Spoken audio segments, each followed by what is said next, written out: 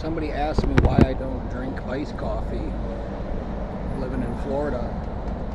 Well, iced coffee is more tempting to put a bunch of shit in it if you can make it yourself, and I don't trust myself with what I'm going to put in it. Some of these places have I don't mind putting a little whipped cream in my warm coffee, but some of these places have like whipped cream. It's like a sundae bar, you know what I mean? So I don't know.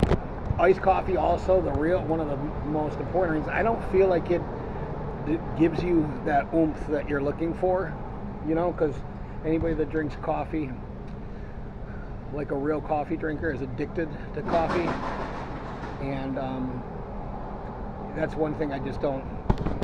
That's one of the most things I missed most. Not the most, but one of the things that I remembered about going to jail was there was no coffee creamer. There's no half and half. So I hated that, and I kind of just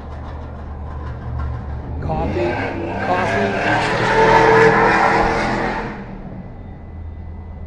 That's somebody that doesn't perform well in the bedroom. Coffee with half and half is fine enough for me. And a lot of these gas stations have little machines now, so you can kind of like pick the thing and then it grinds it for you. And what the biggest hack of gas station coffee is, you stop the machine halfway through and start it again, and it gives you like an extra jolt. So this coffee right here is pretty strong. I prefer Racetrack, but Circle K's isn't bad. 7-Eleven, if they got the machine.